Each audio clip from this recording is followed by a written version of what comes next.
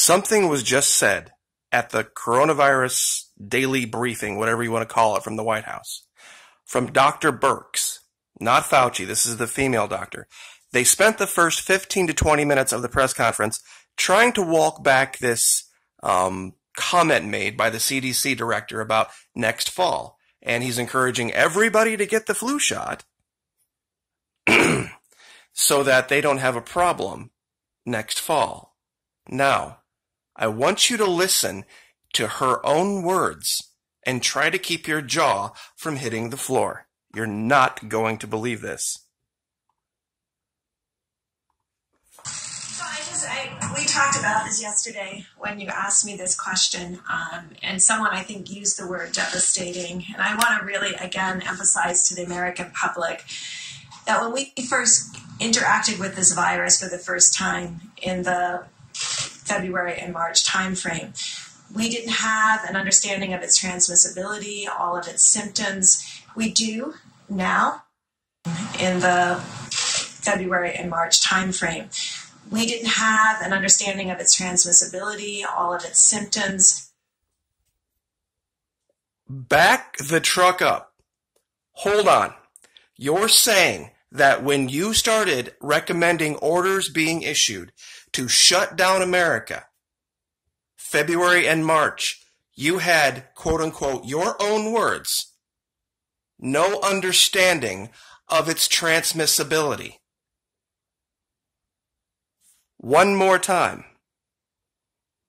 We do, first time in the February and March timeframe, we didn't have an understanding of its transmissibility, all of its symptoms. We didn't have an understanding of its transmissibility and its symptoms in February and March. We didn't have an understanding of its transmissibility or its symptoms in February and March, yet you shut down the world's economy. This was exactly the point many of us, including myself, was trying to make with AIDS in the 80s. Neither did we at the time. And HIV was so much more deadly than this ever was, and still is. And we didn't literally create Armageddon, and I don't think that's exaggerating, around the world at this point. Oil has gone to, what, negative $40 a barrel? They're talking about depression, twice the depression level era damage done to businesses. That is an amazing admission by Dr. Birx that they didn't have an understanding of this. Yet they made decisions anyway. So I'm sure a lot of you are asking, well, then why would they do this and why would they do that? I'm telling you right now, that is the smoking gun for me. This is bioethicists run amok. The great human dignity heist. How bioethicists are trashing the foundations of Western civilization.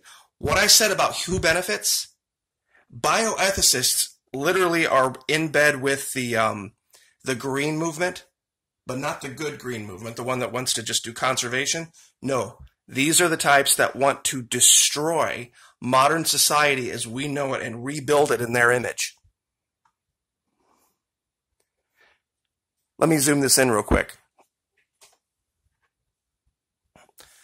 Arthur Caplan, the challenge is for bioethicists to position themselves to be on panels, boards, and other decision-making bodies where public policy positions will be established, where the exploding changes in healthcare that are now underway will be addressed. That is exactly what this is.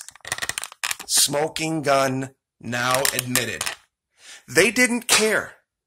They didn't care about the transmissibility of this or the symptoms. They saw an opportunity and they jumped on it.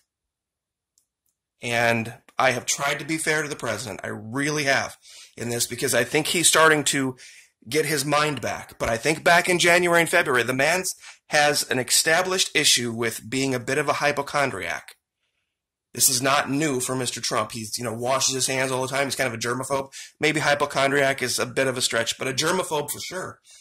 So if somebody got in his ear and somebody took advantage of a weakness they already knew was there and made him believe there was a giant boogeyman that wasn't, that could have been the impetus for all of this. And especially with everything going on with China, I'm telling you right now, these bioethicist types are slick. They are, and Fauci's wife is one as well. They are all over the place, and they have placed themselves in little positions of power here and there just to kind of nudge things one way or the other. And if you think I'm kidding about this, there's something even more frightening going on in New York. As if New York could get any more frightening, right? They have just ordered, and you can look this up, they will not be resuscitating anybody who flatlines in an ambulance. They won't be doing it. You know why?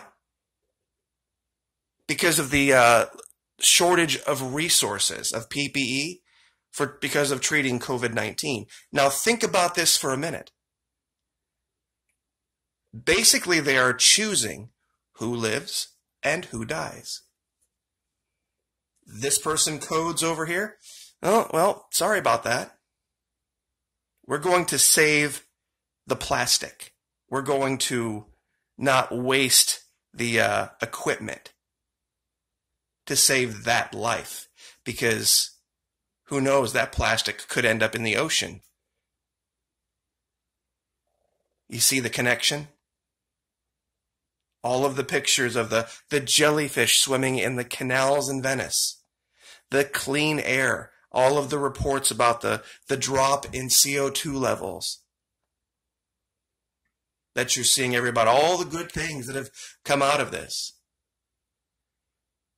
While tens of millions of people are pretty much throwaway now. This is what's coming. These are the people who are in charge. These are the people who are pulling the strings behind all of the faces that you see. And it's not something I've seen referred to much here on YouTube. People talk about the generalized quote-unquote deep state.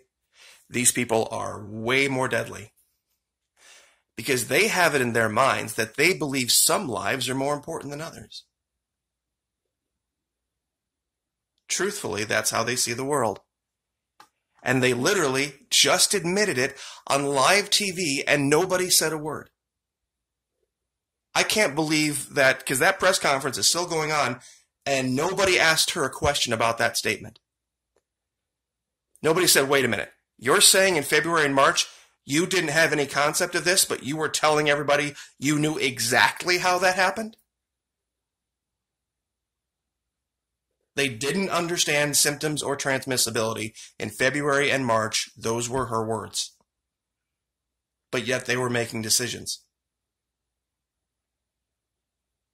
And now that not enough people are dying fast enough, apparently, for these people, they're going to start making more people die by not resuscitating them.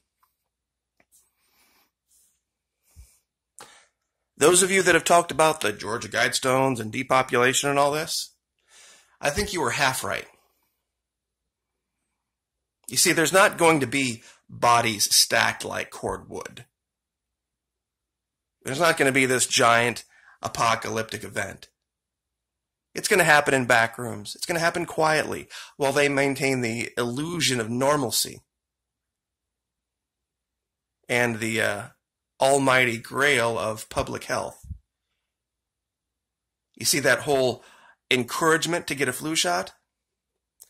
Here's what's coming. If you don't, or if you don't get your kids the vaccine, they're going to take them. Because not only are you demonstrating that you won't protect your kids from basic, threats that they are deeming to be serious, you're not going to protect society either. I just had a grandchild that was born yesterday. And I am absolutely terrified about the next 20 years. I won't lie, at least in this country. Very, very seriously thinking about maybe not being. Because if this continues to go down this road where these holier-than-thou secularists that hate Christians continue to rise in power, think about how many hours a day now we are seeing doctors speak from positions of power in our government. And how leaders are just taking a back seat and listening to them. And any leader that doesn't like Governor Kemp or Governor DeSantis or Governor Abbott, they are vilified. Why aren't you taking the lead from the doctor? Because the doctor's not in charge. That's why. The doctor didn't take an oath to protect the Constitution. That's why. We take their advice under advisement. That's why it's called advice. But then we make the decisions. But there are people that believe that's not good enough. Bioethicists. Remember that name. Like, share, subscribe.